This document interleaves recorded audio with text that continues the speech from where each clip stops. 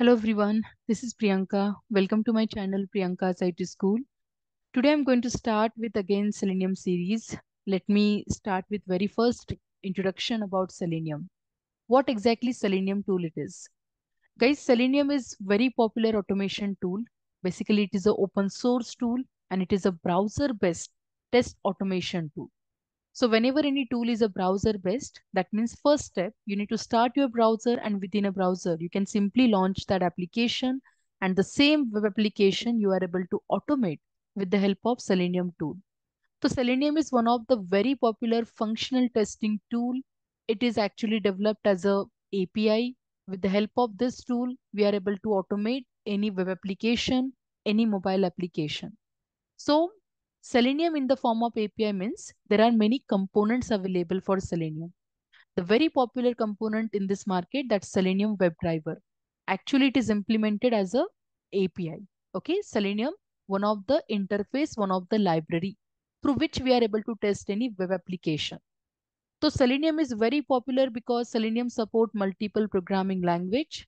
Selenium support multiple browsers and operating system. That's nothing but platform. So it is one of the very popular cross platform testing tool, cross browser testing tool, right?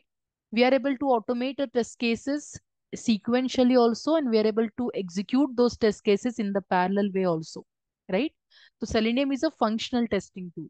We are able to test functionality, we are able to test smoke scenarios, regression testing, and end-to-end scenarios also with the help of Selenium tool. So it is one of the very popular tool. How many components are available in the market? Guys, there are three active components available for Selenium. But originally, Selenium comprises with four components. Selenium ID, Selenium RC which is deprecated now, Selenium WebDriver, and the last component it is Selenium Grid. So there are three different active components available in the market, that is ID, WebDriver, and Grid. But let's have a understand. Okay, let's understand like what exactly ID it is, WebDriver it is, and the grid it is. Guys, very first, in the earliest, like Selenium ID introduced in Selenium, or let's say in 2004. Okay, at that time, what exactly I mean ID it is? It's an integrated development environment. It's like a editor where you are able to prepare your automation script. ID was the first component. ID support record and playback mechanism. So few key points you need to remember what Selenium ID it was.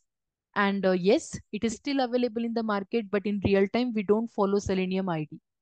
So it is a tool, it is a component through which we are able to record Selenium script and we are able to execute it also. So it's simply based on record and playback mechanism. So ID, with the help of Selenium ID, you are able to generate your automation script in a very faster way. But the point is, ID support only commands. So whenever you want to prepare any particular automation script, you need to record it with the help of certain commands. And then you can convert your entire test in particular programming language. At Selenium support multiple programming language. Base language for Selenium is a Java. JavaScript it is implemented because so originally Selenium was introduced as a JavaScript functional testing tool, but now we simply call it as Selenium tool, right? Because of the competition purpose. Jason Huggins and his team in ThoughtWorks, they introduced this tool, Selenium tool. So Selenium ID, it is an integrated development environment. Okay, in real time, we don't follow it because it only perform basic functional testing. With the help of Selenium ID, you'll be not able to test any database. You'll be not able to test any data-driven testing. Again, reporting mechanisms are not available. So you can convert your Selenium ID command, okay, ID command-based script in the form of WebDriver script, but there is no conversion again possible from WebDriver to ID. So ID we don't follow in real time, okay, but still it is available in the market. So Selenium ID is just like an editor where you are able to prepare your Selenium script. So ID we don't follow because it only helps you to perform a basic automation testing. Even it is also referred as prototyping test, right? So we are able to just cover the basic scenario using Selenium ID. So we don't follow Selenium ID in the real time. Then, there was some limitation in Selenium ID. Initially, Selenium ID only support one browser, that's a Firefox browser. It only support the basic programming language, that's HTML. But after Selenium ID, they introduce one more component in the market, Selenium RC. RC stand for remote control. Okay. RC they have implemented as a server. It's like a proxy server. So whenever you prepare your automation script, the advantages of Selenium RC are what? Like Selenium RC support multiple programming language, multiple browser. But the architecture of Selenium RC was too complex. And that's the reason they deprecated Selenium RC from the community. So guys, just understand the basic, like what was the architecture, why they have deprecated this component from the market. So initially, whenever you prepare your automation script by any programming language, as it support multiple programming language, so either you can write your script in Java, Ruby, Python, C Sharp, right, in any language. Script will pass to the server. Initially, once the server gets certain commands, initially, immediately server will simply inject one JavaScript engine. Okay, JavaScript engine, which is nothing but Selenium core at a browser side. And then browser, as per the security, browser have to follow same origin policy. As per the policy, whatever script is available in their JavaScript engine, browser will simply, you know, convert that script in the form of UI, and same, it will automate your application, right? So initially, once you pass a command, once you pass your request to the server, Selenium RC server, RC will inject one Selenium core at a browser side. And then on that browser, you are able to automate your application. So previously, like this entire architecture, your browser, your RC server, and your script, it should be available on your local machine. So there was a problem with this architecture, like the complexity. Everything should be simply execute through the local machine, local environment. And that's the reason, guys, Selenium RC, they deprecated from this entire community. But whatever the features was there in RC, everything they have included in Selenium WebDriver. So RC support multiple programming language, RC support multiple browsers, and all the features are available in Selenium WebDriver. Selenium WebDriver is the latest component which is available in the market. It is actually implemented as a API. Okay, so application programming interface through which you are able to test and you are able to communicate with the web application. So WebDriver is one of the web interface. Okay, with the help of this API, we are able to test web UI automation script. So guys, in Selenium WebDriver, again, how exactly communication happen? So you have to use a client library, that is a first component. Client library is nothing but, all the language binding. As Selenium support multiple programming language. So whatever script you will prepare, whatever language it is, first you have to download that language binding. And that is called client library.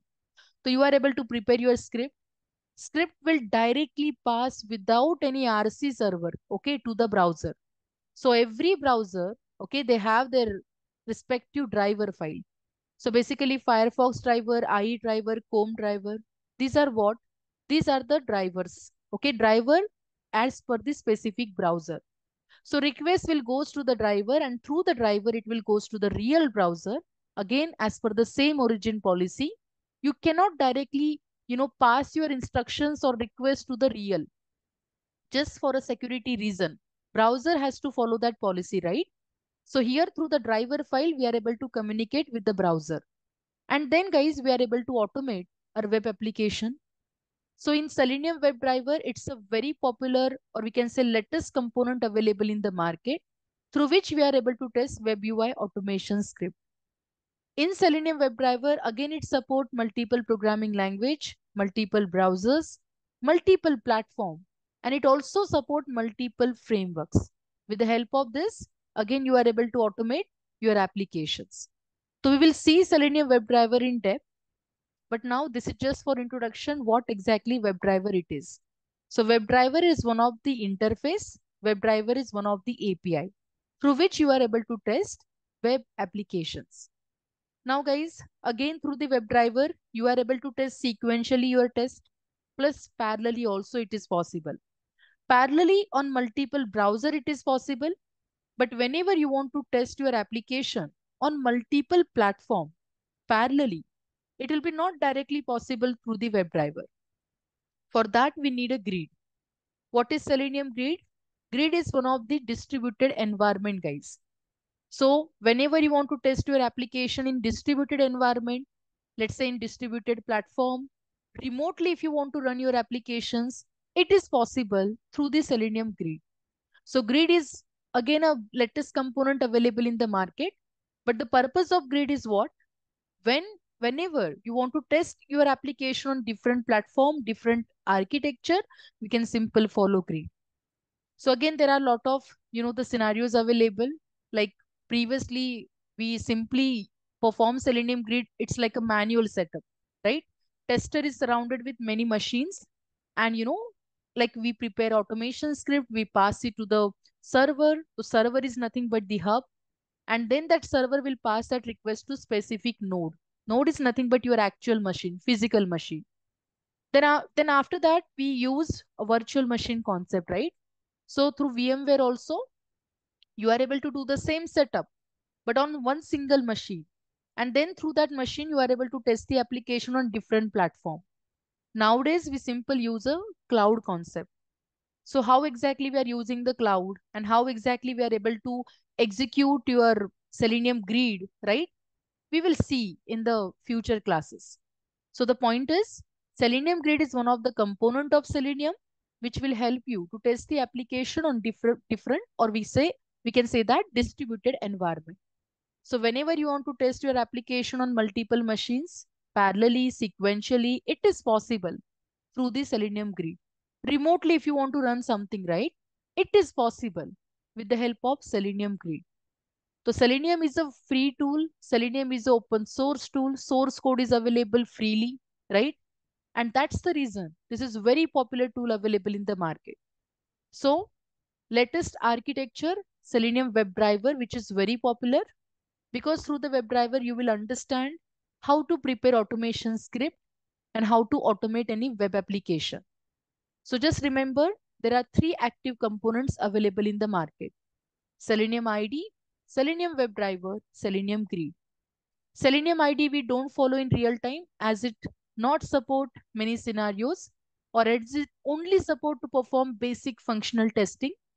But we use Selenium WebDriver for automation purpose. It's a playback mechanism tool. Okay, so you are able to prepare your script using Java programming language, as I'm covering here Java language, right? So you are able to write your script in Java, and the same script we are able to pass to the driver, and then you are able to automate that application. And the third component, that is Selenium Grid, which will help you to test the application in a distributed environment. So this is all about the basic introduction about Selenium 2. So Selenium is very popular, and it's a functional automation testing tool which is specifically designed for web application. But using Selenium, you can test web application, mobile applications, as well as desktop application, but only partial features we are able to test. This is all about Selenium tool, guys. So thank you for watching. Stay tuned. Do like and subscribe my channel.